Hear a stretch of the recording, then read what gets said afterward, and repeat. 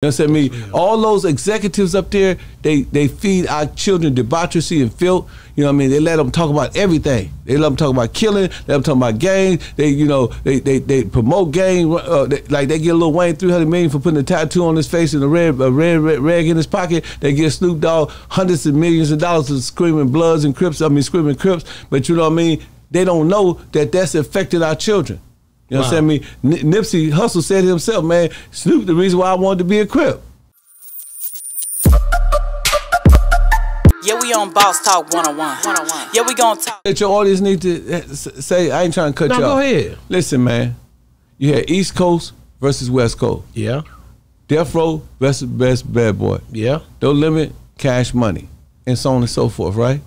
You had all these record labels, Dipset, and Jay-Z. Jay-Z. All this stuff going on. You know what I'm saying? That's divisive.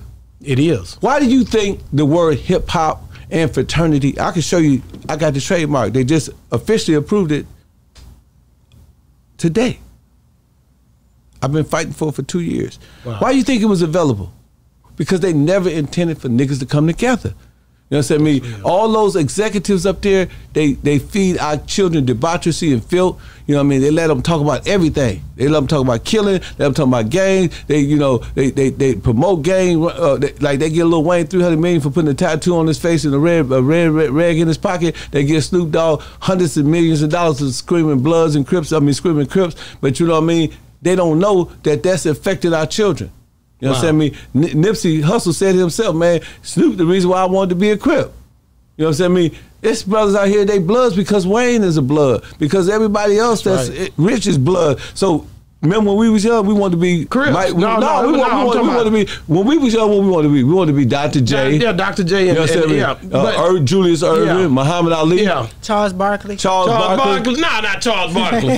So now these kids, they see these rappers rich and having their way. They want to be rich, so they say, okay, to be get $100 million, I got to put a tattoo on my face. I got to go to jail. I got to shoot up the block. I got to shoot the ops up. This is the narrative that's been fed.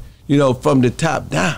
But I know you're telling the truth, because when I said people want to be Crips, it was a time when Snoop and them first came out, everybody was trying to be on that Crip wave.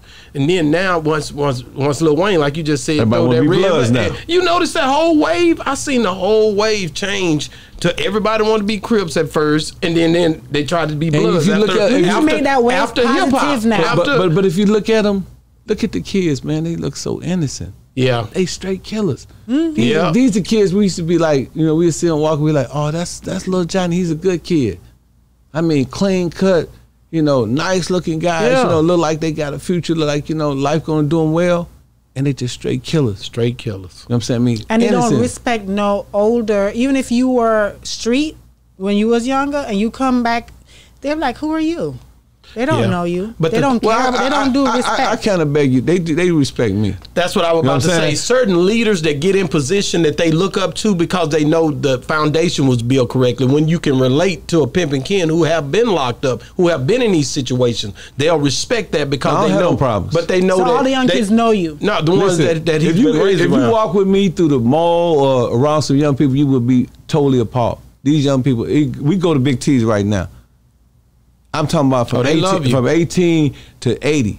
They love me. You know what I'm saying? Because they know I'm real, mommy. You know what I'm saying? I'm a real dude. You know what I'm saying? Like, I'm different. You know what I mean? Like, I don't act Hollywood or Hollywood. You know what I'm saying? I'm just different. You know what I mean? And, God just blessed me with a good spirit, man, to never try to, because I always believe that, your ego is your worst amigo. Let me say this. Lil Ronnie said when he was on here that I used to go over there and see Pimpin Ken, man, he showed me so much love. We met, man, at Big T. At my store? Man, he loved it, man. He brought you up on the show. Another kid, I talked to a kid earlier today, a youngster, 3G Slash. He said, man, we was at South by Southwest in 2017, man, and I dropped my necklace, man. We was running. I gave him back to him. He said, and Pimpin Ken gave me that necklace back, bro.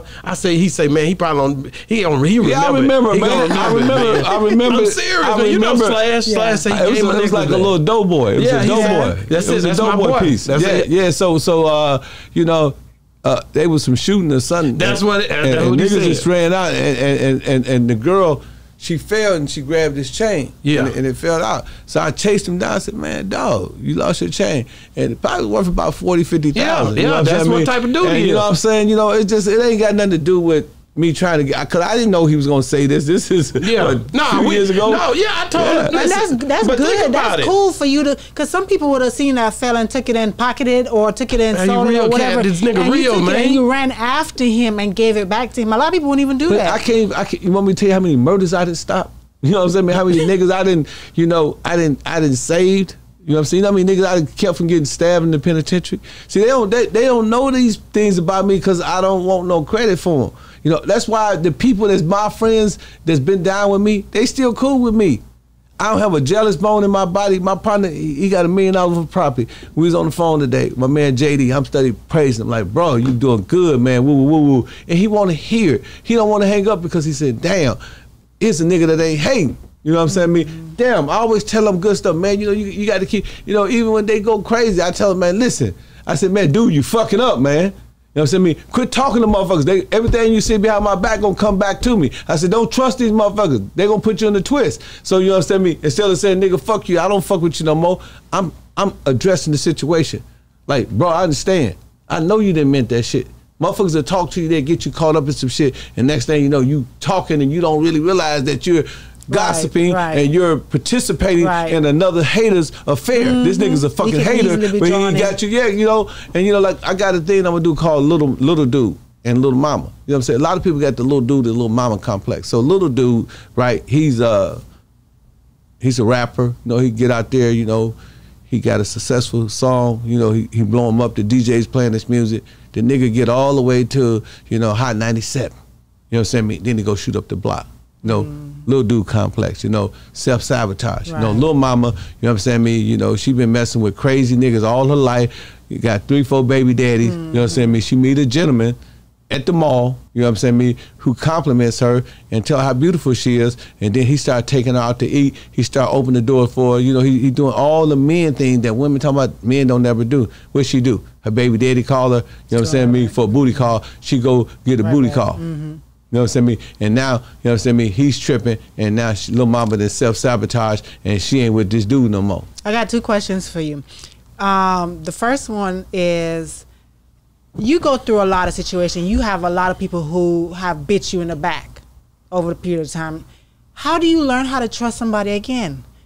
Do you trust anybody around you? Well, you know, I got to say, most people start at your feet and they end up at your throat. You know, whoever can do you good can also do you harm. Where there's the least appearance of evil, expect the greatest amount of danger. That's my principle. So me having that understanding, I got what you call the 25% bullshit. You know, I get everybody 25% of bullshit. You can bullshit me up to 25%. You get past 25%, you know what I'm saying? You know, bad news might beat you home. You know what I'm saying? So, you know what I'm saying? You know, let's keep it at a minimum, you know what I'm saying? But don't try to go too far, don't go overboard with the bullshit. So, you know what I mean? Even with women, you know, I deal with women, I expect a certain amount of bullshit. You know, I mean, I know I'm not meeting you, I'm meeting your representative. This is not really you. The makeup and, you know, all that stuff is all that. But, you know, when it come down to it, you know what I'm saying? You know, you're living on 3 cans in a 40 ounce. You know what I'm saying? You got 90 kids. You know what I'm saying? You know, your refrigerator, your house is dirty. You know what I'm saying? So, you know, you can expect that. But when you see her in the club, you know, she look like Miss Universe. You know, she look like, you know, like she need to be in Look magazine. She look like her mama should have had triplets. She's so fine. But, you know what I'm saying, when you really meet the person, and the same thing with these dudes. Everybody, Ken, man, I die for you. I woo, woo, woo, woo, woo, woo. Yeah, we on Boss Talk 101. Yeah, we gonna talk.